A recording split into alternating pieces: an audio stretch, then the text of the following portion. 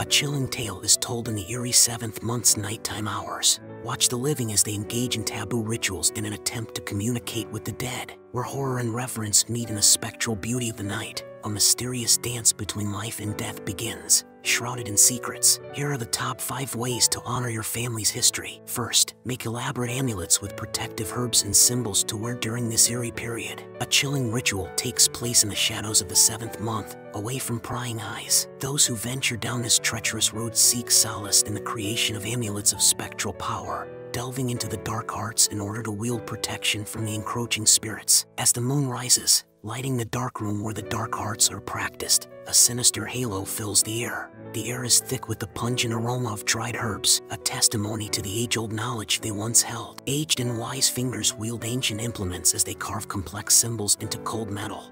Their chants of incantations reverberate, a tango with the afterlife as they seek wisdom from long-forgotten beings. These amulets are infused with the spirit world because they are made with magical herbs. The amulets take shape, each cut from the engraver's tool further cementing the talisman's connection to the restless specters. The eerie artwork etched on them is almost alive, as if it were trying to break free of its metal cage. Herbs chosen for their spectral resonance are finely powdered and combined with tiny amounts of the creator's blood. The amulet's ethereal power comes from this potent mixture, which draws on the life force of the living to forge a bond with the departed. As the night progresses, the barrier between dimensions thins, allowing the amulets to pick up on the ethereal energies. The ghosts take note, their interest piqued by the subtle harmonies that float through the night. The amulets are decorated one by one, and the seekers put the eerie final products around their necks. Their hearts begin to race as they become increasingly conscious of the sinister otherworldly presence that seems to cling to the amulets. The amulets seem to vibrate with every beat of the heart, picking up on the ethereal energy that permeates the room. There is a palpable air of menace surrounding those who don these garments,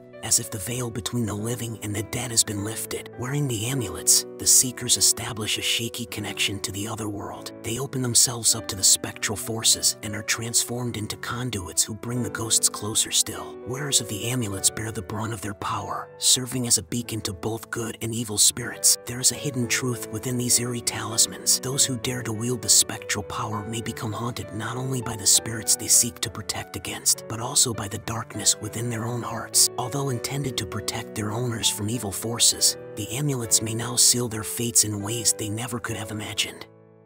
To guide the spirits back to the afterlife, people traditionally send them off by releasing floating lanterns down winding rivers. A spooky ceremony takes place by the murky riverside in the late evening of the 7th month. There is a gathering of shadows, and they are dancing in honor of the upcoming ghostly dance. Terror on their features, the living cling to ethereal lanterns that emit a mesmerizing glow. The lanterns, which are covered in mystical symbols, seem to be alive with an otherworldly energy, as if they were possessed by the spirits of the dead. As the spirits are summoned back to the afterlife, the air is heavy with expectation. The river seems to hold its breath as the first lantern is released and begins its upward journey.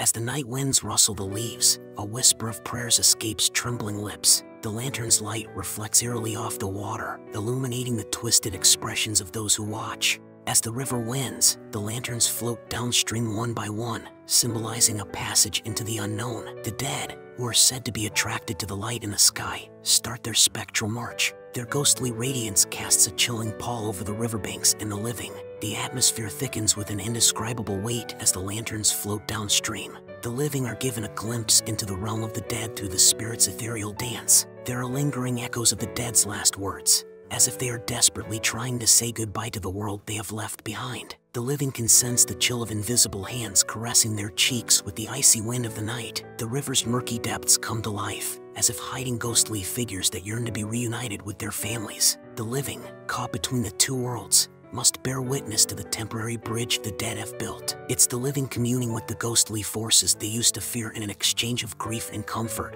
dread and fascination. Even after the last lantern has gone out, the air is alive with the buzz of an unspoken bond. The living contemplate silently, their minds and souls weighed down by the spectral encounter. Their offerings and prayers are carried by the river far beyond the horizon, creating an invisible bond between dimensions. The living, in setting free the floating lanterns, take on the role of guardians of the spectral procession, leading the departed to their final resting place. Forever intertwined in the eerie beauty of the 7th month, the living and the dead dance together in a remembrance and farewell that is bittersweet. Send nighttime whispered messages of love and gratitude to your ancestors for wisdom from beyond the grave. In the dark of the 7th month, a meaningful ceremony takes place. The living congregate at holy sites, their voices carrying through the afterlife like hushed bells. Shadows dance across ancestral altars lit by flickering candles. People who have lost loved ones often write letters to the dead in an effort to find comfort and guidance from those who have passed on. Their cries float through the air like heavenly music, a symphony of nostalgia that penetrates the veil. The barrier between worlds flutters, drawing the living closer to the dead. They sense their ancestors' ghostly presence, like they're being held in an eternally comforting embrace. In the dark, lines dissolve and memories become entangled with the phantom voices of the dead. The living talk to the dead about their triumphs and tragedies, hoping to learn from their experiences. An unseen energy ripples through the air as night falls. The living find solace in this ethereal link, certain that their affectionate communications with their departed ancestors will be received. They find not only comfort in one another, but also the burden of a common past. An intimate bond that survives even death is revealed by the ghost's palpable presence. A gentle breeze, a flickering flame, or a distant rustle may be the spirit's response to the whispers of the living that echo through the night. It's a subtle conversation that goes beyond words, a bond that exists on a higher plane than mortal life. The living experience a mysterious comfort, as though being held by spectral watchers. This connection makes it seem like the dead aren't really gone, thinning the air between the worlds. With the dawn's first rays dispelling the enchantment of the night, the living leave the holy ground, their spirits renewed. They are imbued with their ancestors' spirits, and they can rest assured that their loved ones on the other side have received their messages of love and support. It's more than just a nightly ritual to whisper to their ancestors. It's a dance of communion between the living and the dead that bridges the gap between this world and the next. The 7th month's eerie beauty serves as a permanent reminder of a love and connection that lasts beyond physical death. For hear terrifying tales of the undead from the region's elderly, which have been passed down for generations but are rarely discussed. In the dark of the 7th month, beneath a wan moon, a secret meeting is held. People today look to the elderly for guidance because they are widely regarded as the keepers of time-honored secrets and terrifying tales of the supernatural. As the stories told by the elders echo through the ages, shadows dance and the air is chilled with mystery. A tapestry of the supernatural is being woven by the whispers around the crackling fire. The stories evoke ghosts that refuse to leave the mind, just as echoes from the past do. Ancestral fears are embedded in every word, as if the spirits are listening in from the other side. The memories of the elderly shine like flickering lanterns, shedding light on the stories that have been lost for generations.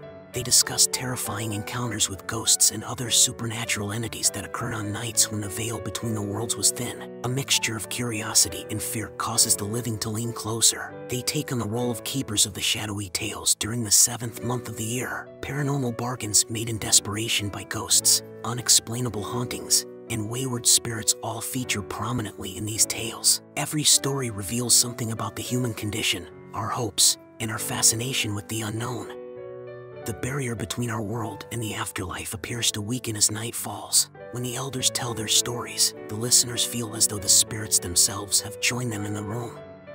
The fire roars, casting macabre shadows on the expressions of the captivated crowd. The wise men and women's voices fade to eerie whispers, bringing the audience closer to the mysterious interdimensional dance. The group breaks up as dawn breaks, but the secrets remain permanently etched in the minds of the living. The spectral essence of the old ghost stories continues to linger in the recesses of their minds, forever intertwined with the eerie allure of the 7th month. Hearing these tales from the elderly locals is more than just satisfying a morbid fascination. It's a gateway into the realm of ancient knowledge, a record of the supernatural events that shaped local traditions, a trip into the mysterious past, where the living and the dead coexist in the stories passed down through the ages in whispers. 5. Celebrate the beauty of transience by making elaborate sand mandalas to offer to the spirits as gifts. A mysterious ceremony takes place on the hidden shores in the ethereal light of the 7th month. The living, inspired by ancient knowledge, create elaborate sand mandalas, fleeting masterpieces that represent the ephemeral nature of life. They pray to the gods as they arrange the colorful grains in steady hands. Beautiful in their emergence, the patterns are ultimately doomed to be erased by the passing of time. The air seems to vibrate with an otherworldly resonance as the sand mandalas take shape, as if the spirits themselves were drawn to the art by its transient beauty. As a touching memorial to the ephemeral character of life, the living present these sand mandalas as gifts to the afterlife. things, including humanity, are destined to return to the eternal embrace depicted in the mandalas. Patterns emerge that are both intricate and beautiful, like those seen in the heavens. The mandalas function as portals through which the departed can move between dimensions. The delicate dance of life is represented by the sand mandalas that disappear with the rising tide. As the waves take back their fleeting gifts, the living watch with solemn reverence as transience carries its beauty into the ethereal abyss. The ghosts appear happy as they dance, their afterlife acknowledged and celebrated. They welcome the fleeting gifts, bringing their ethereal existence closer to the tangible through the creative channel. The living take comfort in the fact that the beauty of impermanence is not limited to this world. As such, it is a tango between the ephemeral and the eternal, a remembrance that everything, material and ethereal alike, is a part of the greater music of the cosmos. When the tide goes out, the sand mandalas disappear along with all the intricate detail they provided. The ceremony leaves an indelible mark on the hearts of the living, connecting them forever to the ethereal energies that float through the 7th month. More than just an artistic exercise, making sand mandalas is a way to honor the fleeting beauty that characterizes life's mysterious dance. It's a way to honor the dead with fleeting tokens, cementing a bond between the living and the dead that will live on in the eerie allure of the 7th month.